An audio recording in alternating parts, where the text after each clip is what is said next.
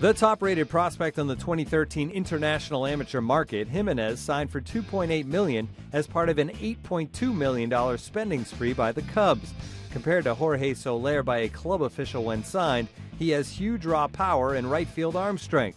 He looked much more comfortable at the plate in 2015 than he did in his U.S. debut the year before, making more consistent contact and ranking among the short-season Northwest League's leaders in several offensive categories, despite being its second youngest regular at age 18.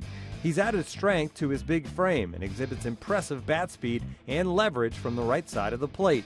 The Cubs love his makeup, crediting him for returning to complete his high school degree in the Dominican Republic and working hard to learn English.